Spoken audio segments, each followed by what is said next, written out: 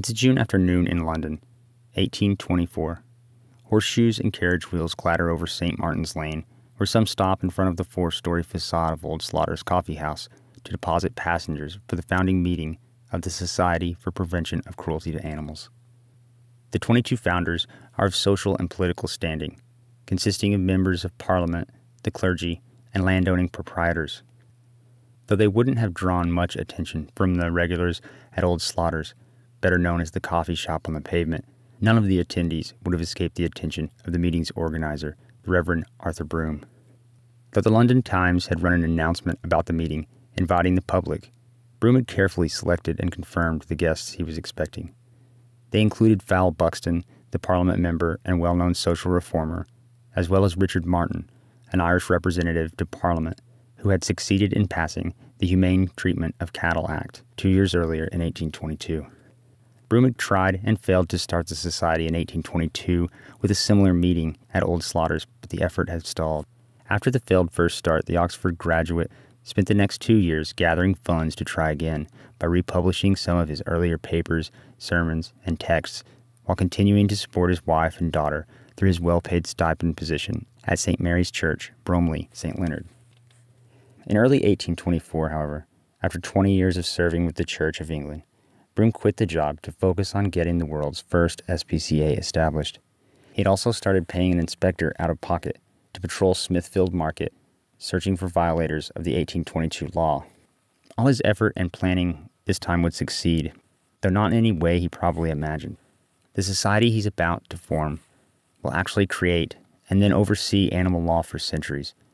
It'd have cockfighting banned across England within the first decade and would be instrumental in bans of cockfighting in other countries. Today, almost 200 years later, there are satellite organizations in countries all over the globe and in many major cities. 16 years after Broome's meeting, the Crown will grant it a royal commission, and its members will dominate the politics and business of animal law in the country for centuries. And maybe Broome imagined all that the first day, but he couldn't have known they'd do it all without him. Broome will become the man who bet all he has on this second attempt to form the SPCA, succeed, and still somehow lose his ass.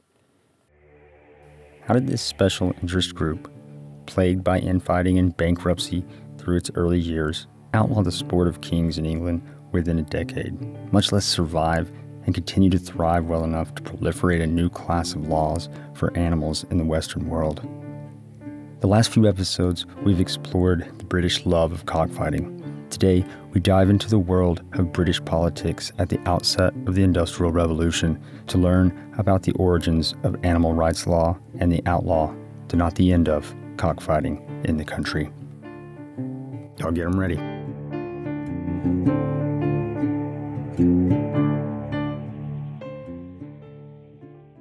In addition to learning Broome's fate, today we'll get to know several of the men at the helm of the SPCA through its inauspicious start. We'll take a look at the founding principles and structure of the SPCA, and I've got some stories about their early causes and campaigns that I hope you'll like. But first, let's get back to Broome and the first meeting at the coffee shop on the pavement in London. Everything comes together as planned. Val Buxton serves as the honorary chairman, and Broome leads the proceedings as secretary. Despite the fact that he's paid an inspector to help Richard Martin police and prosecute violations of the Cattle Act in recent months, Broome says the inspector position, pay, and in fact the whole business of prosecuting violations should be up for discussion. He suggested education, reaching the public through sermons, tracts, and other means of persuasion rather than prosecution. Prosecuting societies, he told them, quote, look like powerful and, of course, most objectionable and unconstitutional confederacies, acting in opposition to an individual and subject to gross abuse and mismanagement, end quote. It's not clear what his motives were here, since he's paid a guy to do this for months, with some success and favorable press coverage. It's possible that he just wants to stop personally paying the inspector, have the society take over the cost, or maybe he soured of it after spending some time doing it. Whatever his reasons, several in the group thought the prosecutions were necessary for reform. One of them said, quote, the class of men with whom the efforts of this meeting would probably come in contact are now sunk in the lowest state of ignorance and brutality, and altogether unassailable by such weapons as tracts or sermons because they never read nor went to church. They decided upon an approach that included both, splitting to form two committees, one to educate the public and the other to pursue legal action against animal law violators.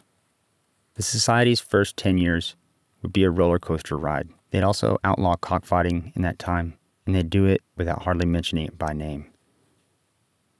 Early in the 1800s, London cockpits included Moss Alley, Bankside Southward, the New Pit, Hoxton, Little Grosvenor Street, and Millbank, which in 1831 was called the New Royal Cockpit. It's the Georgian heyday of cocking still in 1800. The role of the gamecock as a model for British soldiers was still a proud standard for many in the military and probably extended to more than a few civilians. The British saw the fighting cock as a model for civilian and military men, a symbol of pride, confidence, and fearlessness. It was also said to act as a deterrent to Britain's enemies, who knew that soldiers who hold the fighting cock in such high esteem would die before they surrender and possessed an irrational, unflinching mindset toward their defense of crown and country. The fighting cock remained a popular standard bearer for the British military well into the 1800s and was iconic enough to influence the outcome of a naval battle in 1794.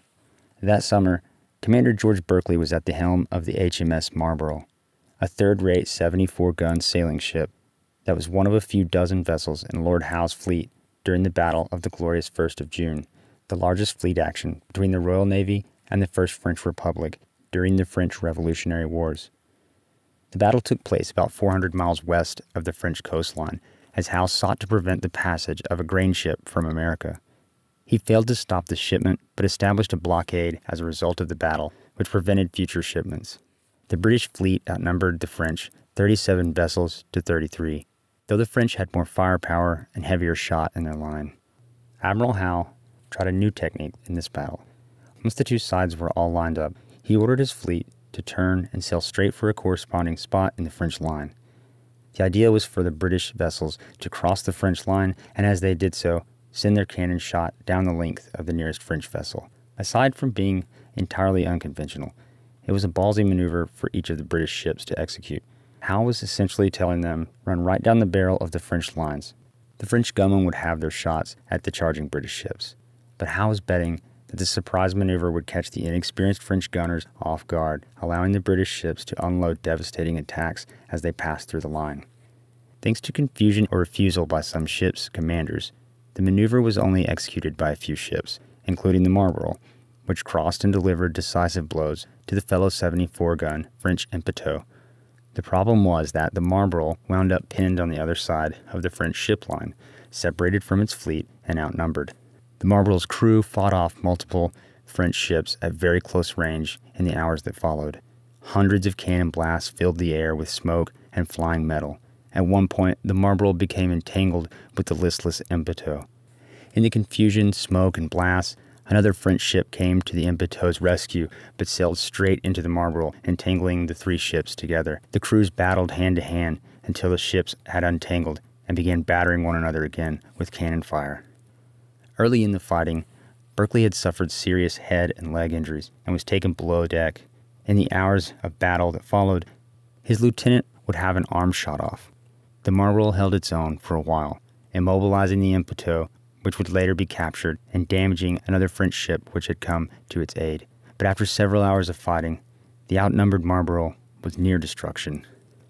All three of its masts had been blasted away, along with portions of its hull and deck. A chicken coop on board, which had held a flock of table poultry, was destroyed in the fighting, and cackling chickens and feathers scattered into the haze and shrapnel around the decimated crew of the Marlborough. With their ship in shambles, immobilized behind enemy lines, outgunned, and on the brink of destruction, the options narrowed for the Marlborough's crew. Surrender the Marlborough to the French, or go down fighting. Lieutenant Monckton, now in command of the ship, attempted to rally the men. "I'll be damned if she'll ever surrender," Monckton hollered, adding that he planned to nail the Marlborough's colors to the busted stump of the ship's main mast and keep fighting until the end.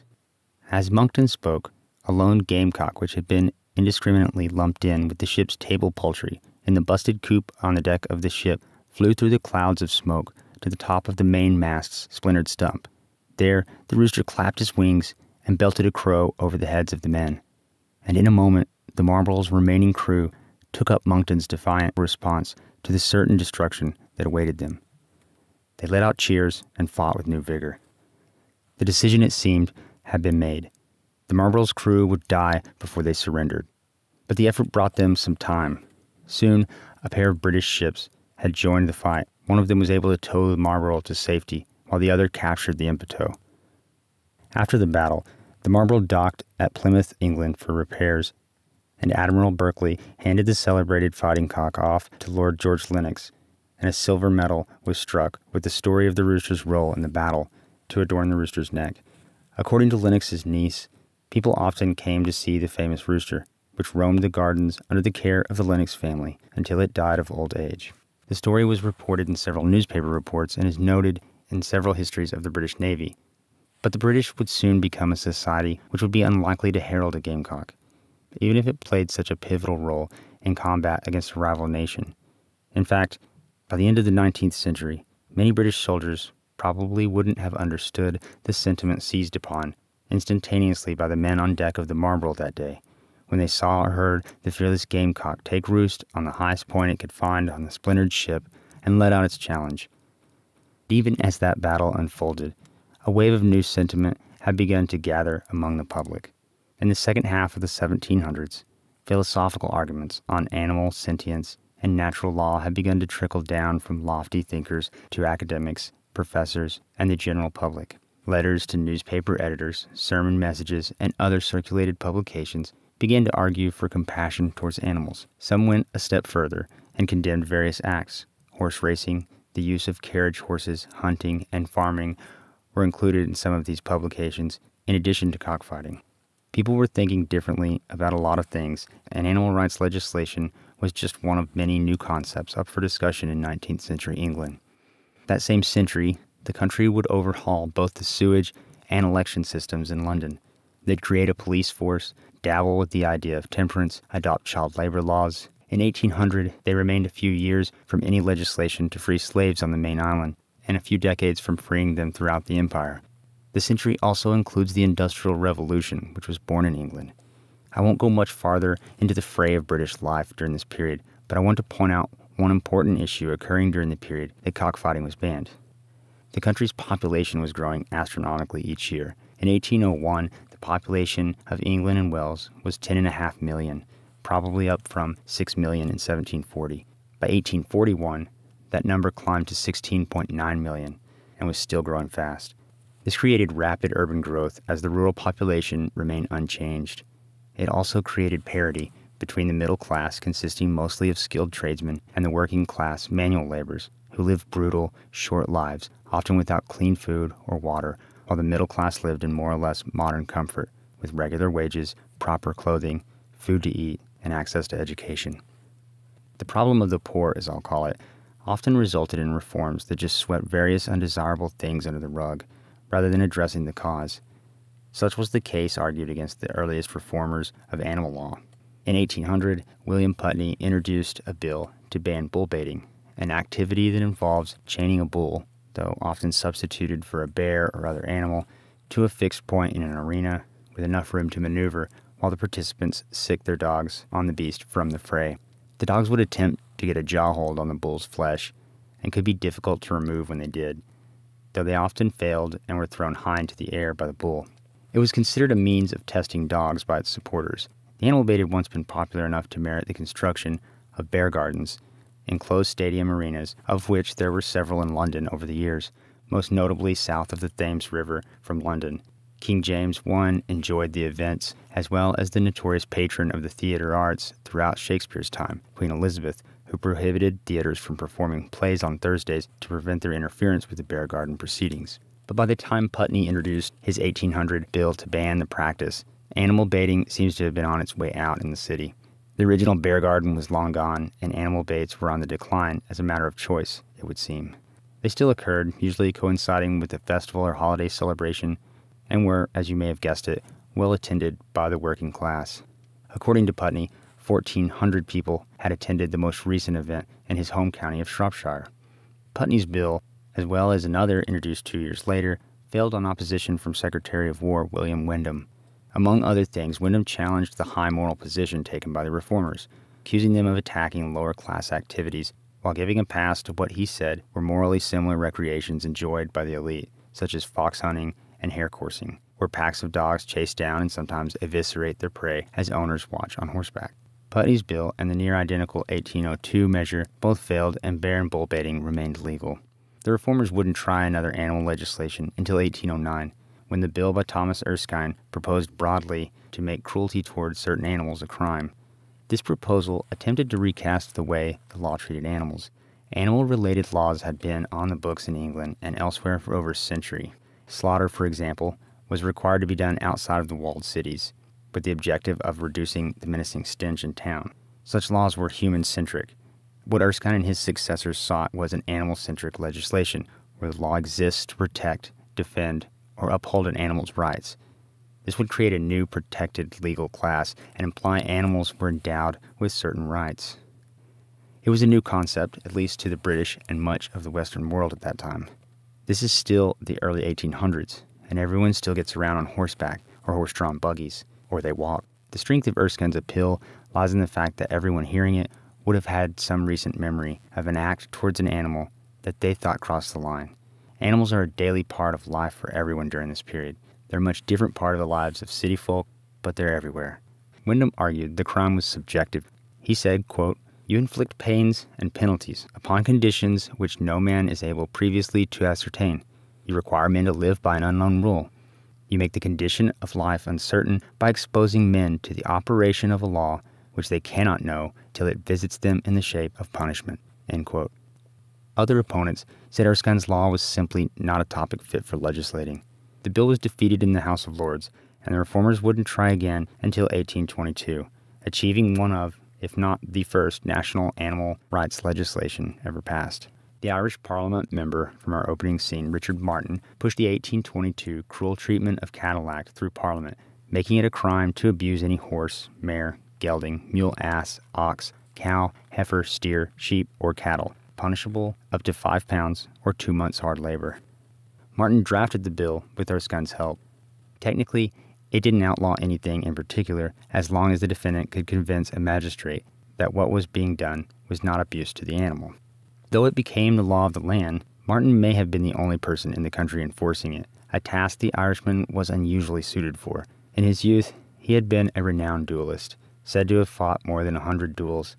In Ireland, he had ruled over a vast, desolate estate in the Connemara region, where he enjoyed a law unto himself in charge of a local militia consisting almost entirely of his tenants, engaged in smuggling booze and harboring fugitives out of the reach of the king's messengers, various agents, and debt collectors. One of his tenants once bragged to a magistrate that he and others had once tied up such a messenger, soaked his royal parchment in booze, and fed it to him piecemeal until he was drunk, then sent him running for his life. Martin lobbied for additional laws and amendments until the end of his time in Parliament. He was insulted and laughed at regularly for his animal proposals, but it didn't do much to slow him down. He may have even relished the friction he got from his political peers. He was 68 years old when the Cattle Act passed. He was not tall, but stout, and quick to get his ire up. As evidenced by his dueling, he coveted his honor, which sometimes gave way to pride and temper. He was not a particularly eloquent speaker, but an effective debater, and stubborn in his positions. On the floor of Parliament, or in court, he had a knack for baiting his opponent into insulting him, after which he would reel in righteous indignation against his foe. His bill was made law on July 22, and Martin prosecuted 2 men from Smithfield Market on August 9th, and thereafter patrolled London, looking for violations and prosecuting them himself. So he must have been relieved when Arthur Broome came along with a plan to form the SPCA 2 years later. Broome also delivered some immediate help at his own expense in the form of a private investigator to share the enforcement duties with the aging Martin. The year after the society was founded, Martin proposed 3 separate animal cruelty bills during the 1825 session, the first of which was the most expansive of the 3 and sought to outlaw animal baiting, dog fighting, cockfighting, and even monkey fighting. As such, it was the first of these attempts to end cockfighting by name in the country. Home Secretary Robert Peel, who would go on to create the nation's first police force and serve 2 terms as Prime Minister, said the bill's founding principles were most dangerous ones. He thought they'd result in a privileged class of animals, in addition to opposing the bill's inherent bias at policing traditionally lower-class activities with exclusion to the wealthy, and would not permit Martin's attempt to shoehorn his previous legislation.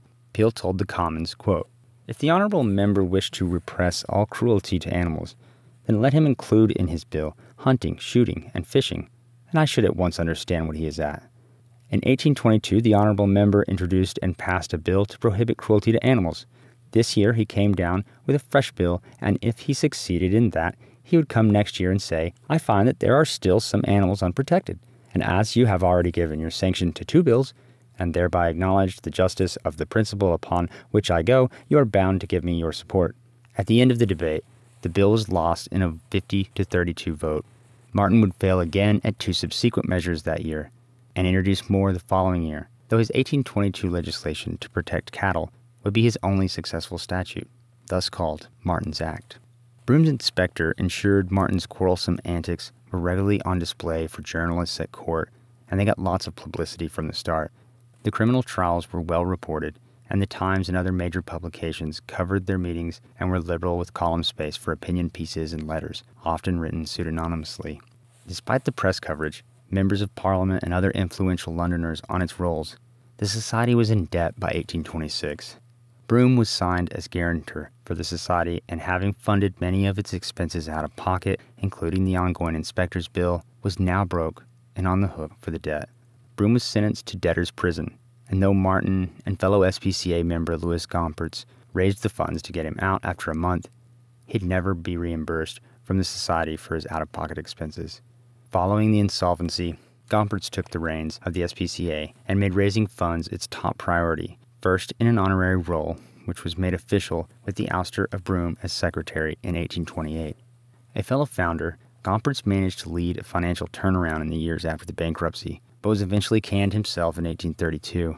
The only Jew of the 22 SPCA founders, Gompertz was removed when the board made a bylaw that said the Society was exclusively Christian. Gompertz's philosophy was supposedly too radical for the group. Though he had written several books specifically about it before he was named secretary, he was vegan, opposed to hunting, fishing, riding, etc. For the ousted Broom, though, the financial burden, dedication to the Society, and ultimately his ouster from its leadership may have played a role in his personal life. Around this period, Broom's wife, Anna, moved out, taking their daughter with her. In her will, made in 1833, Anna's sister specifically excludes Arthur Broom as a recipient to a life interest left to Anna.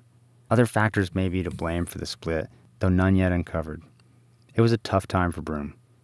In January 1834, about 10 years after he had founded the Society, Broom was arrested after being found drunk rolling in the mud on York Street in Westminster. Later, he told a magistrate he was, quote, distressed in his mind and had drank too much, end quote.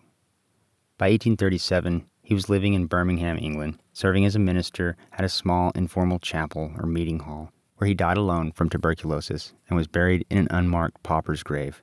So estranged was he from the Society that he had founded that his death goes unmentioned in the Society's meeting minutes from that time. Martin's influence in Parliament and his position among the Society's board wouldn't last much longer than Broom's. Following the 1826 election, a petition circulated accusing Martin of rigging his House of Commons elections in Ireland after a mob of his supporters attempted to block a rival candidate's voters from the polling location, resulting in a riot and deaths. He was not re-elected the following term, meaning he also lost immunity from arrest for the vast debt he had accrued for much of his life. Martin immediately fled the country to France, where he lived until his death at the age of 79 in 1834.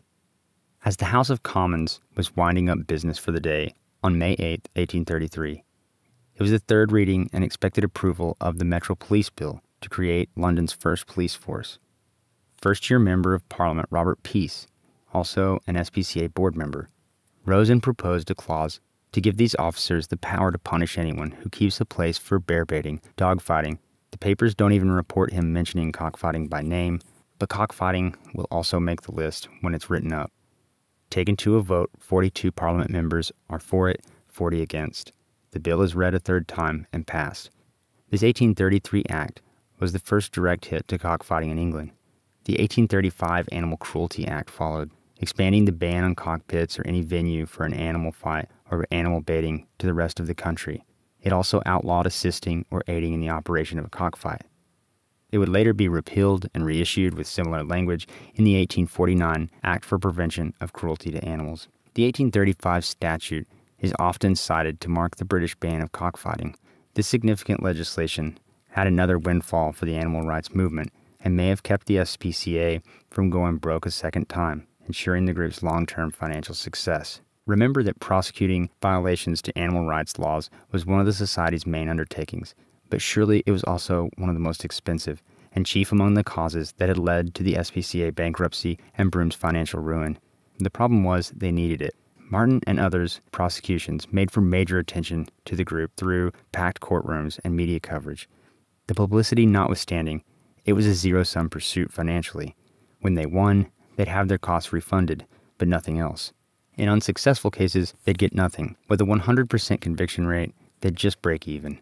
A provision in the 1835 Act changed all that, stipulating the prosecuting party receive half the fine levied, plus costs, in successful cases. This provision turned one of the group's largest expenses into a revenue stream, and they never looked back. By 1840, they employed 5 full-time inspectors in London. 2 years later, they had added 2 inspectors to branches in West England, 1 in the Midlands and 1 in the Northeast. They successfully prosecuted 1,357 cases in the 1830s and another 2,177 in the 1840s, climbing in each subsequent decade until it peaked at 71,657 prosecutions in the 1890s. The 1835 law also loosened the reins on enforcement for constables, the actual police, authorizing them to make warrantless seizures of offenders and convey them to government authorities. The SPCA wielded this statute by appealing to the local constable, who was by the law compelled to intervene, usually in the company of the SPCA employees. At the start of this boom period for the SPCA, in 1832, the group set its sights on a village out in the country called Stamford. It was a tradition in Stamford, England, to host a bull running each November the 13th.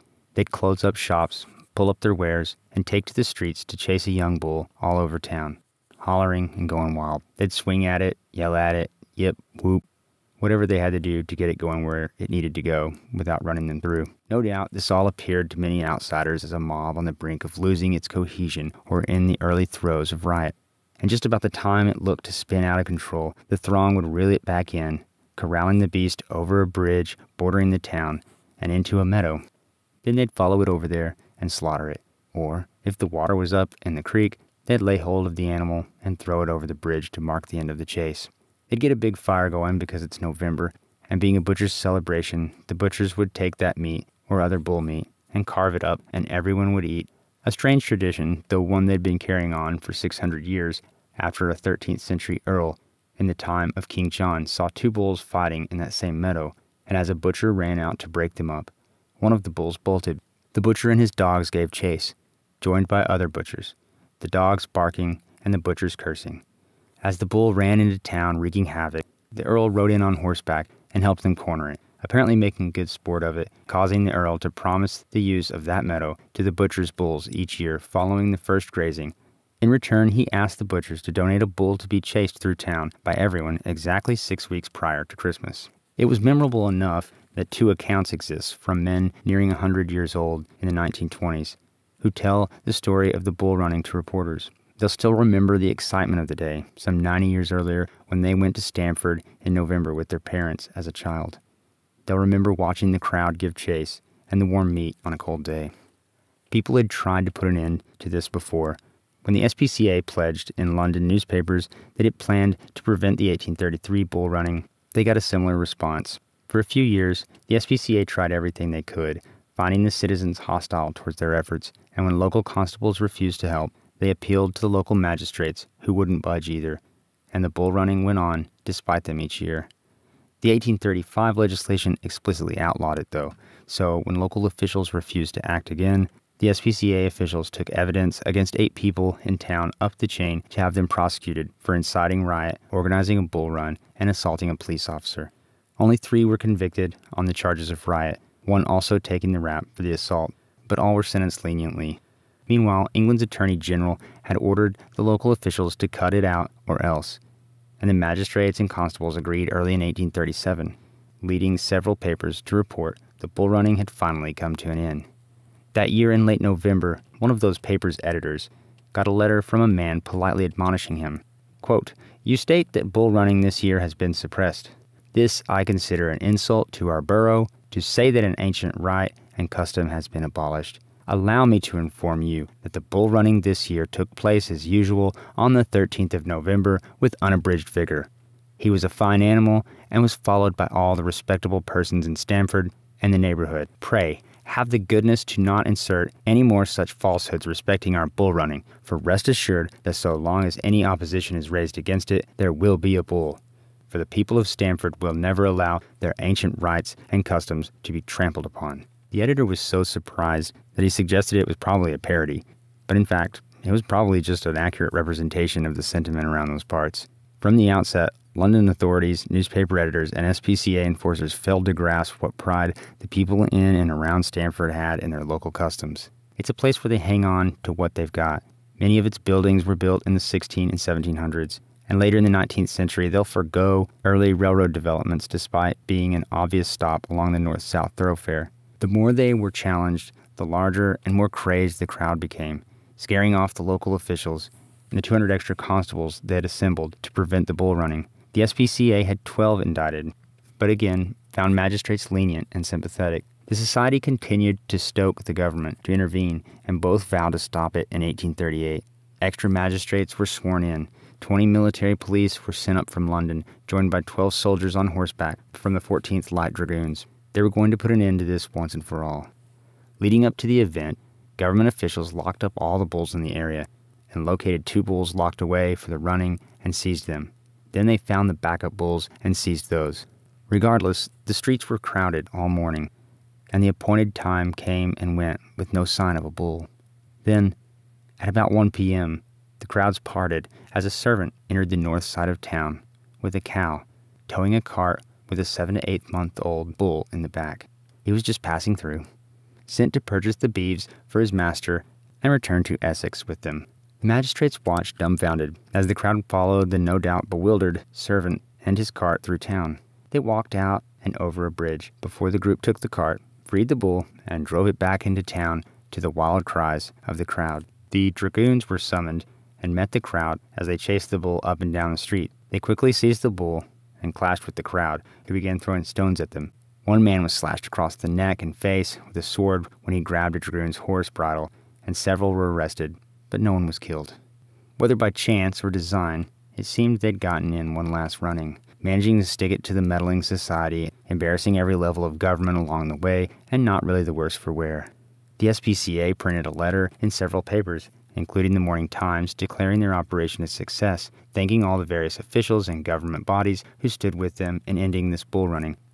Guess what happened next? Massive crowds had assembled the following November. The government had redoubled its forces, sending 42 dragoons, and more London police came up several days in advance. All the bulls in the surrounding countryside were snatched up by the magistrates, who also found the 2 hidden in town that had been set aside for the occasion. On the day of the running, hordes of people milled about the streets. A crowd estimated to usually include 400 looks to have swelled into the thousands. The hour of the running comes and goes without incident again, and as if out of thin air, between 1 and 2 p.m., a bull came trotting down the road from out of town, out of sight of the dragoons patrolling the perimeter, and right into the city to shouts of "Bull! Bull!" The crowd chased it through the town, up one street and down the next, eventually running it into the waiting magistrates, who seized the bull in a field. The magistrates stood facing off with the crowd. They order it to disperse, but the throngs keep pouring out of the city streets, swelling the mob, some of which start throwing stones at the magistrates, who now send for the soldiers as they surround the bull in a standoff with 4,000 angry people. Finally, the troops arrive to form 2 columns sandwiching the magistrates and the bull between them, and they begin to advance back towards town with the bull. It was an appeal to their pockets and maybe a little to their pride that finally ended the events. The town had been on the hook for the cost of the government occupation and police response for several years in a row, and under that financial burden, agreed to cease the annual bull running if the government would stop sending troops, closing the door on the 600-year-old tradition. The year after the final Stamford bull running, on Easter Monday, 1839, one of the most high-profile cockfighting court cases resulted from a cockfight in the West London borough of Hillingdon, organized by Parliament member Grantley Berkeley, nephew of the Marlborough commander discussed earlier in this episode. The SPCA secretary, Henry Thomas, filed charges against Berkeley and 16 others after the fact based on testimony he received from people who were present. Less than half of the 17 defendants were successfully prosecuted. The accused cockfighters included several well-to-do farmers. In addition to Grantley Berkeley, his brothers, the Earl of Berkeley, Thomas Fitzhardinge Berkeley, and Parliament member George Charles Berkeley, as well as Craven Berkeley, a magistrate, were also indicted. The Berkeley's brother-in-law, George Dashwood, also a parliamentarian, was indicted, as well as the famous prize fighter of the time, Thomas Winter, known throughout England in those days by his ring name, Tom Spring. The cockfight had taken place during the day at the barn nearby the home of affluent farmer Frederick Powell, who had made an agreement with Grantley Berkeley to lease the barn and hand over the keys to the property's gate to him for the day so that he could host a cockfight. Powell later informed his landlord, the Count de Solis, of the cockfight, and everything seemed to be set. When all guests had arrived at the cockfight, the gates were shut and locked, and the fights got started. To his surprise, though, Powell ran into the police superintendent and a couple of workers for the SPCA inside the gates of the property after the fight had started. The cop told Powell they were in violation of the law and faced penalties up to £5. If it was £50, the fight should go on, for I know that double that sum would not stop it, Powell told him, explaining he'd lent it to Grantley Berkeley for the day, and the situation was out of his hands. The cop and SPCA officers never went to the barn, but lingered around the property. Once Grantley got word the cop and SPCA men were snooping around, he left the cockfight, located Police Sergeant Cooper on the property. "Well, Cooper, what's to be done about this business?" "I can't say. I have been sent by the magistrates and have just warned Mr. Powell of the consequences," Cooper said. "Come along with me to see the Count de Solis." Cooper and Berkeley went and found the Count as the cockfight carried on in the barn. In the Count's office, the men consulted the specific law in question before sending for Powell to join them. When Powell arrived, Sergeant Cooper waited outside as the men discussed their predicament. According to Berkeley, the Count said he had often fought roosters on his billiards table back in Ireland, and had been planning to join the men in the barn, but after learning the specifics of the law, he felt compelled as a magistrate to avoid the cockfight and told Powell he'd pay the £5 fine for him if it came to that. Cooper was waiting outside when the men emerged from the Count's study. "Cooper, we are going to have some conversation in the barn about this business," Grantley told him. "It is sufficient for you to know it shall not take place. You understand?" In court testimony, Cooper would specifically remember the "you understand." Grantley strolled off after saying this toward the cockfight with no intention of stopping it, and Cooper stuck around the Count's place the rest of the day anyway. When the fight ended that afternoon, as the guests were leaving the cockfight, they were stopped by Cooper and the SPCA men, who took down their names and would make the indictment list. On the date of the hearing, members of the community had crammed into the public house that hosted the trial. The spectators soon filled all the seats and standing room inside the building, and a small group waited outside the entrance. The prosecution successfully made its way through several of the lesser-known defendants early in the day, all of whom were fined £5 plus costs. About halfway through, just as they were getting to the high-profile names, the prosecutor explained that a key witness had failed to answer his summons. He asked it to be reissued, and the case postponed, and the magistrates agreed to reissue the summonses and pick up at a later date. The only two summonses not answered, though, were the Count de Solis's and his butler's. The butler had been present inside the cockpit at the cockfight, and most in the galley, including Grantley Berkeley, probably assumed the Count was withholding the witness in an effort to protect the defendants. At the next court date, the Count was again a no-show, though he'd sent his butler along with a letter that would make it clear that he wasn't protecting the defendants, but was the missing piece to Thomas's case. Though he had not mentioned it during his meeting on the day of the cockfight with Powell and Grantley Berkeley, the Count had changed his opinion of the cockfight taking place on his property after giving his initial blessing to Powell, because he'd understood it was a private gathering. He later learned there was an admission charged. To make matters worse, when he showed up to the gates of his property to inspect the situation, one of the defendants, presumably Tom Winter, had tried to run him off and wouldn't let him in the locked gates. So later, when the SPCA men arrived with Sergeant Cooper, the Count gave them a ladder to scale the fence and get into the property. He neglected to mention any of this to Grantley, though. Despite the Count's absence, the magistrates found Grantley guilty on Cooper's testimony. Charges were dropped against the remainder of the defendants, which included Grantley's brothers and brother-in-law, as well as Tom Winter. After the trial, word got around that Grantley and the Count had a heated exchange, resulting in the two agreeing to a duel. Evidence of such was presented to the magistrates, who first arrested Solis and then Grantley Berkeley. Neither of the men seemed to have insisted on the duel afterwards. Both denied any involvement, and they were let go. As an interesting aside, Grantley had previously fought at least one duel. It was against William McGinn. If that name sounds familiar to you, he was the author of the opening scene last episode. McGinn had written a scathing review of Berkeley's book in Fraser's magazine. 3 shots from each man were fired, but none found its target, and the duel was put to rest. In the many dozens of cockfights rated after the 1833, 1835, and 1849 laws improved on one another in England, the standard operating procedure for what to do when cops or SPCA men showed up was just to make a run for it. For much of the 1800s, if you got caught, you were looking at a 5-pound fine or 2 months hard labor if you couldn't pay that. At least until the 1849 Act, there was also a fair chance of claiming a technicality and getting your case tossed out or your fine reduced. 5 pounds in those days was about $240 these days, so that's probably unaffordable to some cockers. But at the higher profile fights, where each fight in a main cost the loser anywhere from 5 to 50 pounds, and the event winner getting hundreds or thousands of pounds, it was not much of a deterrent. In the latter half of the century, the sport may have surged in popularity among the wealthier classes, and in this period many of the fights would go undetected, as the participants had the means and connections to obtain quiet venues themselves and thus control the size of the crowd to friends of friends. As one example, cockers from Liverpool set a main with those from Ireland and hatched a plan to prevent interference in the high-profile fight by chartering a steamer to conduct the fights at sea. The event took place on a cool Saturday in June 1884. The dozens of men met at the Common House Quay at 8:30 a.m. on the River Liffey, the north-south split of the Irish capital of Dublin. A reporter on the scene said the guests included numerous passengers well known in racing circles, owners, trainers, jockeys, merchants, backers, among others. When the small steamer was filled and the men were satisfied there were no snitches on board, they began the trip down the river for a pleasant ride to Howth Head. A carpet was unrolled on the deck and the fun began.